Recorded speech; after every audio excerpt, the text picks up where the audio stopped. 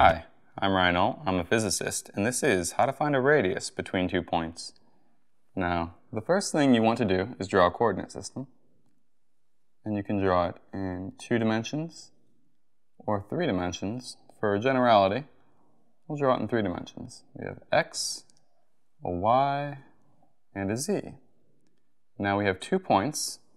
We could say 1 is located at x1, y1, z1, and we have another point which is located at x2, y2, z2.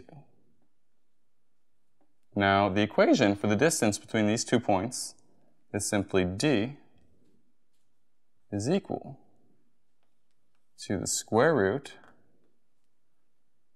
of x2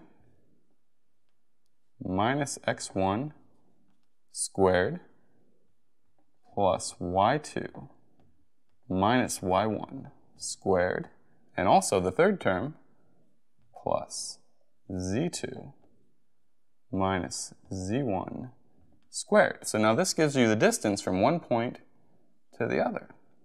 Now, if we said this was a diameter, and this was some kind of circle around here, we could say the radius is the point in between, the midpoint. So if we just want the midpoint, we simply divide d by 2. Okay?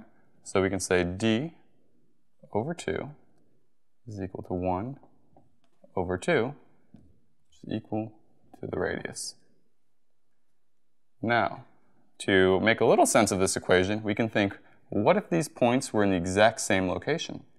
What would be the distance between them over 2, or the radius?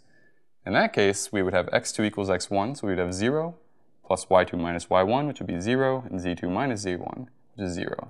So the radius would be 0 if the points were in the exact same position. I'm Ault, and this is how to find the radius between 2 points.